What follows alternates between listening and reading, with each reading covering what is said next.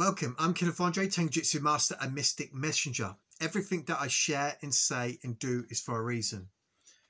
I want to share this image with you. We can see here we got Venus, the Sun, Jupiter, Uranus and the new moon next to Pleiades. These luminaries are moving into the ball, passing the M33. Now, I said in my previous videos we needed to be in a particular state in Christ as these luminaries pass the M33.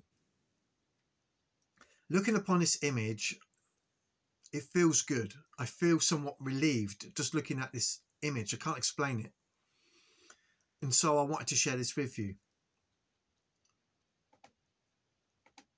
Today, this wonderful sister in Christ from a YouTube channel called A Voice Calling, she shared this message and it was spot on. And I want to share it with you. It says, when talking about the parable of the sower and the 4 types of soil, Jesus said, if you can't understand this parable, how will you understand any parable? This is so true. This is why I wanted to share this with you with the sower. Man reaps what he sows. We needed to get our thought, word and deed in order. And I emphasized the importance about using our imagination, our thought, investing in heaven. This was the greatest of works that you can do in prayer, meditation, creative visualization. From the foundation of this journey, from this world, okay, we're thirsty for life and we have desires of the heart, and learning of the nature of this world, we've turned away from it and invested in heaven, okay? And we've gone out to get knowledge, to listen to the word, okay? That comes through the 144,000, the word that's in us. A parable is a story used to teach a spiritual lesson or principle. Absolutely, okay? Jesus didn't stop talking about the kingdom.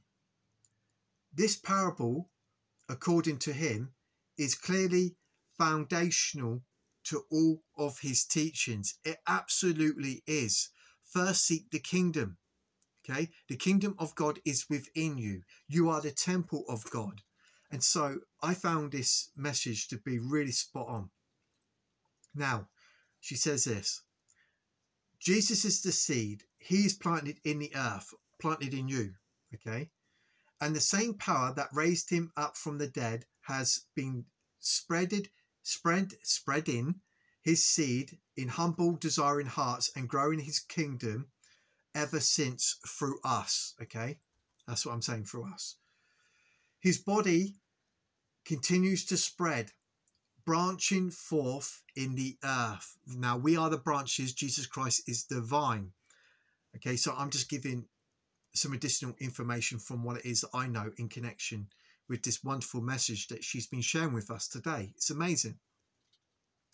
That power is working to bring the kingdom to fullness in preparation for the harvest.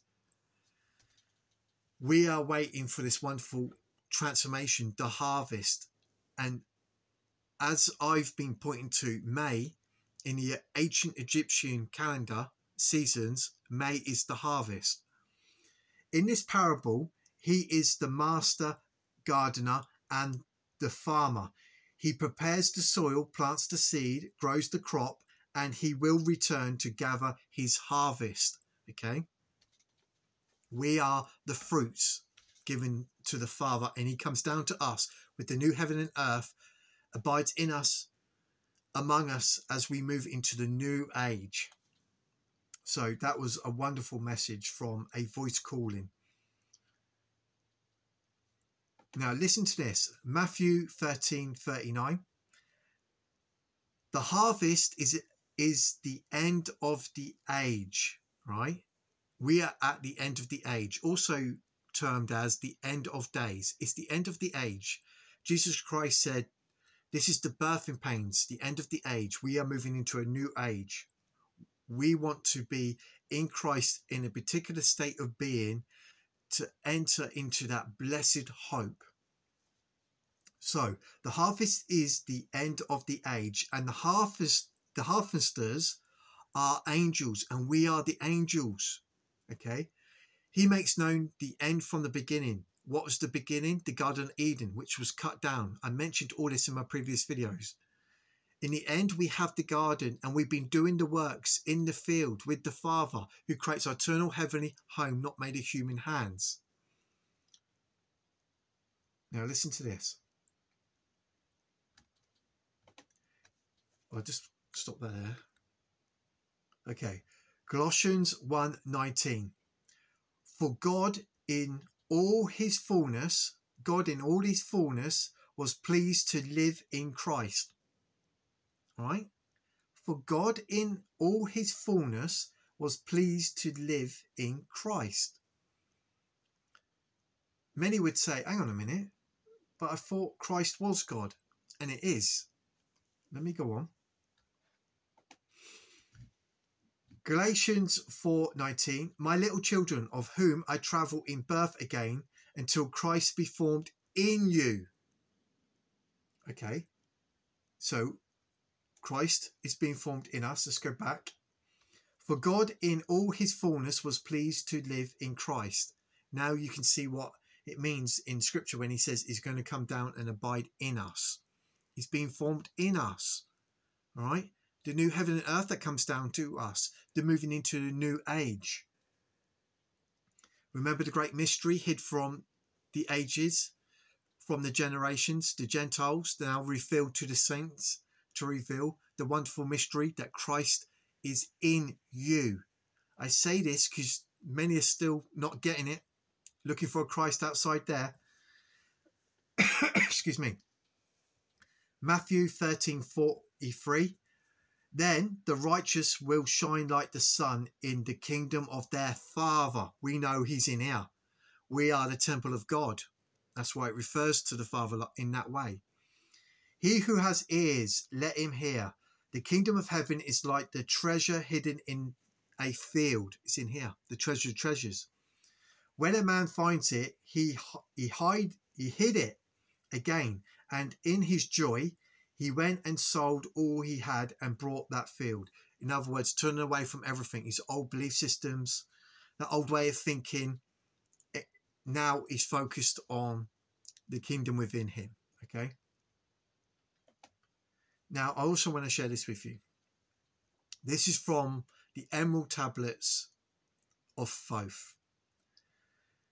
This may seem random. Again, everything that I share and say and do is for a reason. There, when my work among men has been finished, will I join the great ones of my ancient home. Thoth is referring to us here that this is not his world. Okay, that he has a home elsewhere, which I've mentioned in my previous videos. It's never felt like my home. I know my home is being elsewhere, and we're moving into a future to catch ourselves up back in that age. All right, and we were shown a glimpse of the foundation of that home before the foundation of this journey world. And while we've been in our journey, we've been getting a glimpse of that heavenly state, of that future. Okay, hence we take with us that which we have from the foundation of the earth, from the journey. All right. There was a reason why we've been going through these ages, through this journey, going through the 7 eyes of the Lamb. Okay. And now we're at that point of harvest, the final destination, which was hell. Okay. We want to get out of here. All prophesied in scripture, and I've talked a lot about this in my previous videos. I urge you to go over for the wonderful jigsaw puzzle pieces of gold. Things will shout out at you. Now, I'm going to give a very basic insight now into things I've said in my previous videos to give more jigsaw puzzle pieces of gold, additional information, because I'm going to carry on with this passage. 7, now remember, this is the Emerald Tablet of Thoth, the Emerald Tablets of Thoth. 7 are the mansions of the house of the mighty, right? And we need to be in this state, the 7 sisters, the seven stars, or the 7 lights, the lampstands that Christ holds in his right hand, all right? Which means free the captives. Got it tattooed on my hand, all right? Is pointing to this. We needed to be in this particular state. a heavenly man. Remember that old axiom? As above, so below, as within, so without.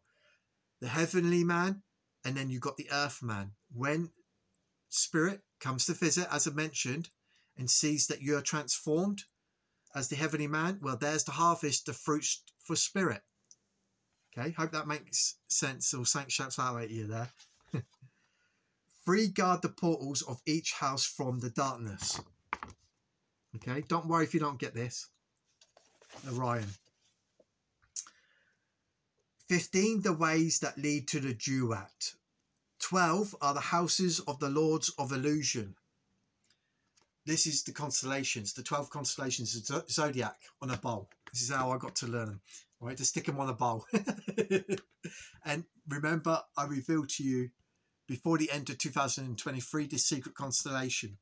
Okay, we go through the 12 constellations through our journey, through 12 states, through the spectrum, the spectra, okay, being tried and tested, being formed, okay, whereby you will wear the crown, okay, the 12 constellations. You would have gone through, well, many of us have gone through the 12 states, and it's been a very arduous process, okay. Hence, another connection in accordance with this is the 7 eyes of the Lamb. Okay, and there is a hidden eye, the 8th eye, which I've mentioned in my previous videos. Okay, so 12 are the houses of the lords of illusion, this world, okay. Facing 4 ways. Remember the 4 faces of the ram I mentioned in my previous videos? This is also in connection with the 4 seasons. Remember the illusion? And I showed you the Egyptian seasons. They had 3. The 3rd one was the harvest, which was in May. Hence, you got to pay attention. The 4 quarters, the 4 seasons of this world, right? Each of them different. 40 and 2 are the great powers. This is in connection with the shadow century, the simulation matrix, all right, the world of illusion. It's a very well orchestrated, designed quantum biological world covered up in organic vegetable matter. That's a lot to get out. Right, the worlds are created through the word, and we've been going through the duat through these ages. It's not the real reality. It's a very well designed realm for a particular reason. That's what I'm getting at. Judgment, 40 and 2 are the great powers, judging the dead who seek the portal. Remember, I've already talked about the portal in my previous videos, so I want to share that with you. Let me pause that there.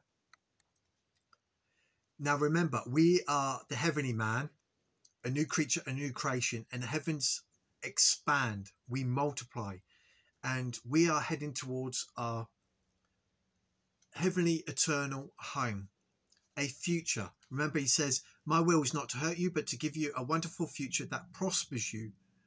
But do the works, okay? Let your hand not be idle. This passage is from the Emerald Tablets of Thoth. Know you, the future is never in fixation. Now, I've also revealed in these videos that the mansions, these are the mansions, all right? And your heaven, your mansion, the place that you're going is from the foundation of your journey, from your heart's desires. If you've been paying attention to me throughout these videos, that will shout out at you. So know you, the future is never in fixation. It's not fixed, okay? Because you are working with the Creator. Remember, we serve him day and night. The Word, everything was created from the Word, for the Word, by the Word. Yeah. Is that right? From the Word, for the Word, and by the Word. In the beginning was the Word was with God, and the Word was God. And the worlds are created through the Word. And we now know the Word is in our heart and on our tongue. The Christ is being formed in us. Okay. there's this wonderful verse where he says, I travel with you again in birth until Christ be formed in you. As I mentioned, right? It's all in here. Also, I'm going to, while it's on my mind, it says, all things are yours, whether port or polar, Cephas of the world, life or death, or the present or the future. The future. All things are yours, you are in Christ, and Christ in God. It doesn't mention about the past. Why? I found this really strange. If you go in the ancient texts and you really seek in the depths of God, questioning and turning to spirit, you will, many of us are in the realization, the possibility, the revealing that we've retrograde. We go back to come into these worlds because creation is finished. There is a reason why you are in these worlds. All right. Hence the mention of ancient days, etc. I retrograde. We come back to right the wrongs, so to speak, to go through the atonement, to go through a process which was horrendous, but out of it is great reward. Okay, which I've talked all about throughout these videos. Okay, but follows man's free will as it moves. So let me say that again. Know you, the future is never in fixation, but follows man's hearts. All right, follows man's free will as it moves through the movements of time, space, these journeys towards the goal where a new time begins, a new timeline. Got to pay attention to what Thoth is saying here, okay? And this is what I've been alluding to throughout these videos. This new timeline, we meet up with ourselves where there is this ancient place we call home, right? And the way that we get there, when we get there, we are then in the expanse, the expansion, the multiplying, catching up with ourselves in our eternal heavenly home after leaving the Ouroboros, the Exodus. Sorry if that's confusing, okay? What is the goal? The end goal, right? Is to get past the finishing line with the crown, eternal life. Okay, we put on eternity now. All right, life, to get out of the world of the dead. Man can only read the future through the causes that brings the effects. Seek thee within the causations, and surely you shall find the effects. First seek the kingdom within you. Once you find that, you're going to see the face of God. You're going to see the manifestations of your cubic reality, as within, so without, as above, so below. You start to get the framework and understanding of consciousness as you as a co-creator being in spirit and in truth. Sorry if that's a bit much. It may go over your head, all right? Our conscious or subconscious is part of Adam, the rib being taken out of Adam, which creates Eve.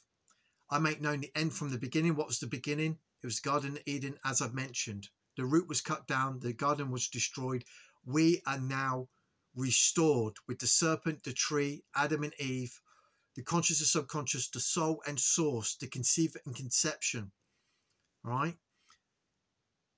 It's the alchemical marriage back to our husband, the father, the maker. Right? Where we are being restored, and the next phase is restoration, healing, as we move into that wonderful future that prospers us. There's no more curse, and the evils vanish away. And this is all from the harvest, when Jesus Christ comes to reward all those who have done the works, and we are in that season. This is what we are watching out for, okay? Hence, you would feel it within you, and you will know when you are home. You're going to feel it.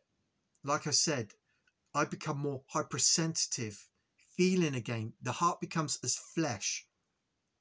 And when I see these images and the way that I've been feeling, it denotes to me the period that we're in, what I have gone through, and what it is that I can expect. Okay, and that's from receiving knowledge from spirit, studying day and night over these years, and Spirit's got me on here to share this with you so you can grasp for yourselves roughly where we are. And I'm shouting out to you, it's here, all right? So keep watch. I'm Kenneth Andre, Tenjutsu Master and Mystic Ninja. Love you guys. Have a good day.